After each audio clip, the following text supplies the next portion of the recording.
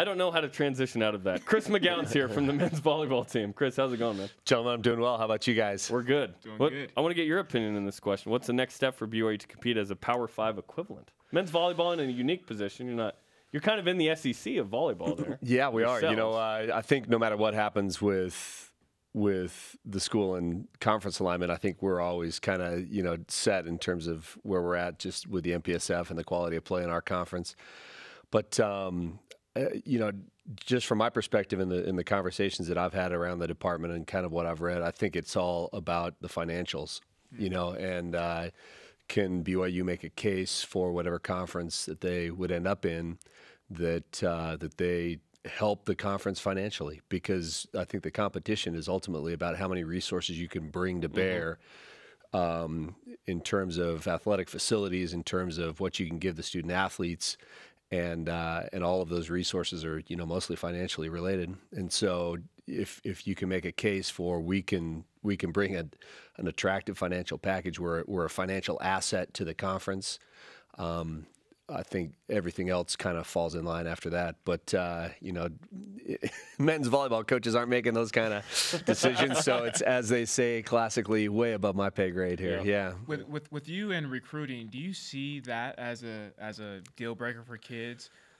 You can offer them to play one of the top conferences, but as far as the facilities and maybe some extra financial benefits, do you see the kids going one way or the other?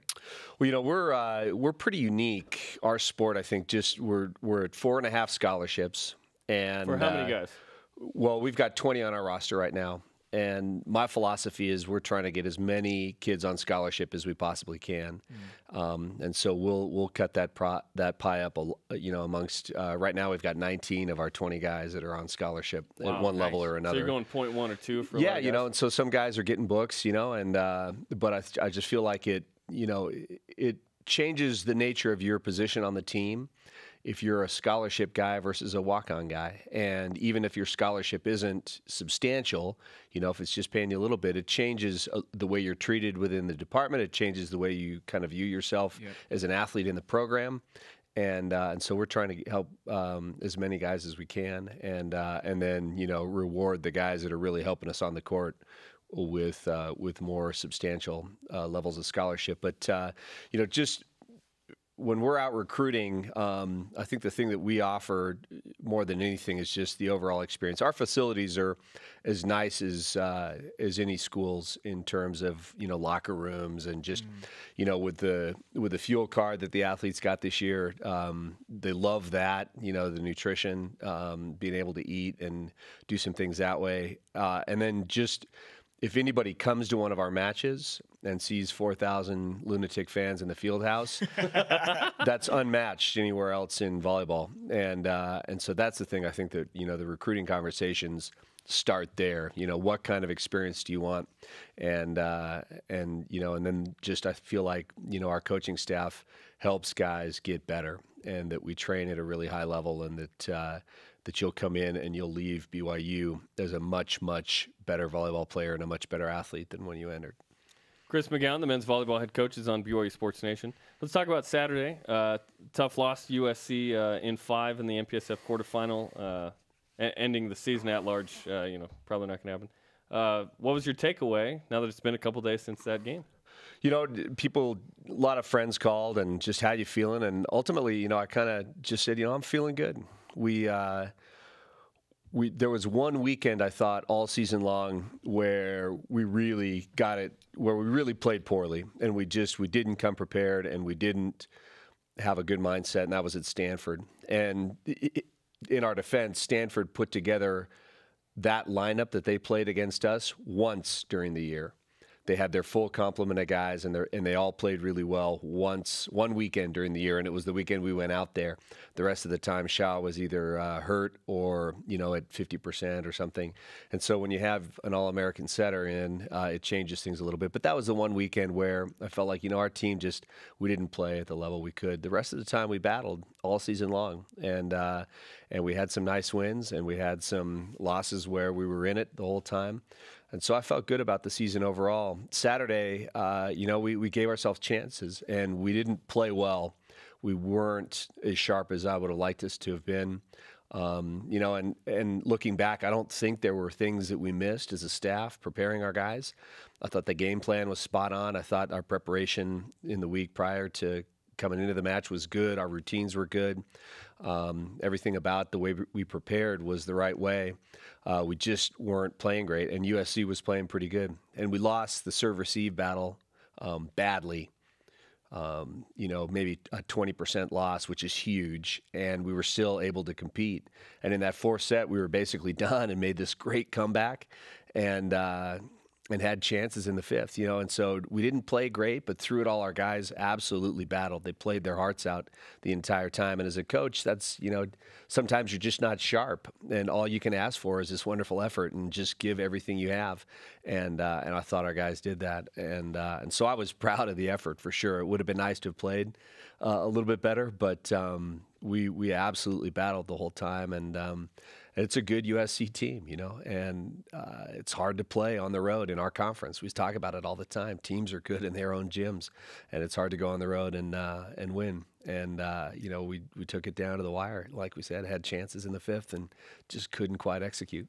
I don't catch too many games on the road, but I went down to that one. I thought the BYU fans were fantastic. I thought they really lifted the team in the fourth set. Yeah, and you know there were a couple points in time when I looked around and I thought this is an amazing crowd for a road match quarterfinal. You know, and South Central LA, South all Central, these BYU fans show up and rolled out to the Galen Center, and it was a great crowd. And they were our crowd was every bit as loud as the SC crowd, and that's one of the other neat things about going on the road with the BYU is we just have this built-in following, and our volleyball fans are phenomenal.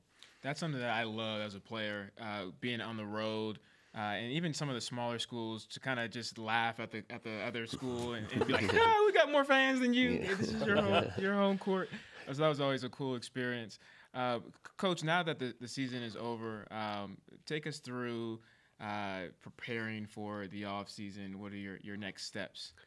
So, yeah, in the locker room after the match, I told the guys, I thought, you know, this was a wonderful year, and I liked the way that we practiced every day, and the kind of ethic of the team was we're working hard every day, and we're trying to get better every day. And I thought the guys bought into that, and I thought that was really kind of the mentality they brought to practice is, hey, let's get a little better today. And I thought that showed over the course of the year that, you know, we improved as a team and did things better, and we're pretty strategic about how we went about training and, hey, we're weak here, let's get better, and worked on some of those weaknesses and did a good job there. But then the other thing I told them was I said, this team is going to be – there are great expectations for this group going forward.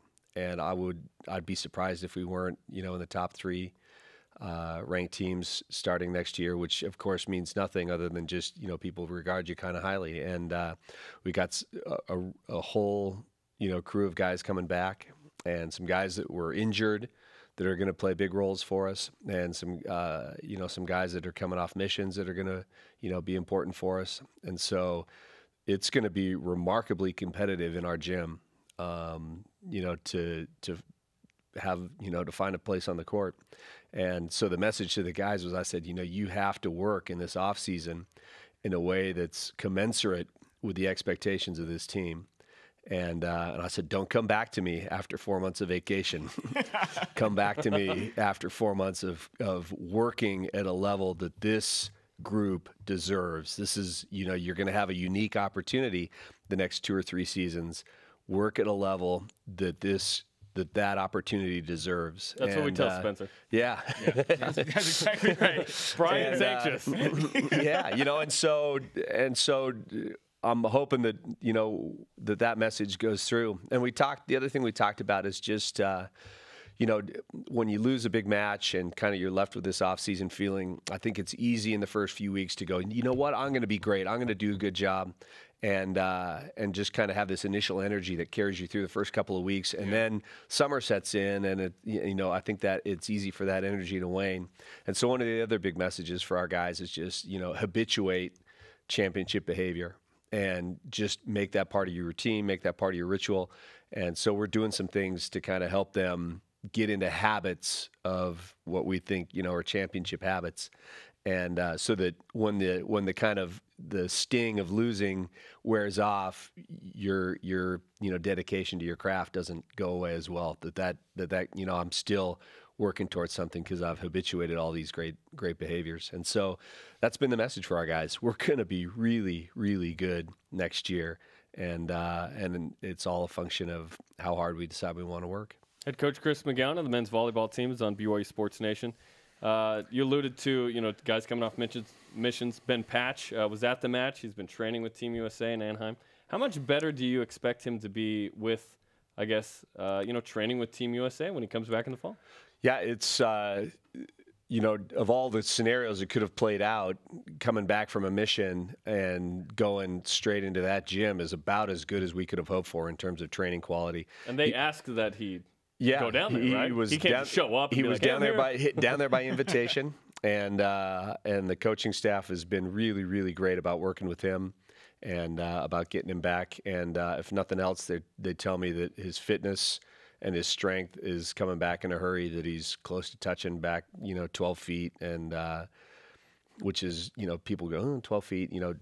If you think about that, it's a massive amount. Slapping the top of the backboard. Yeah. Not the top, but up there. Yeah, he's getting over the top of the square, and he's getting off the floor and just, getting a lot of touches and a lot of high-quality reps, and he's going to go play, we hope, on a Pan Am Cup team, and so he's going to get some match experience this summer internationally. And, in terms of just what you would expect from a normal return missionary, he's going to be way ahead of that.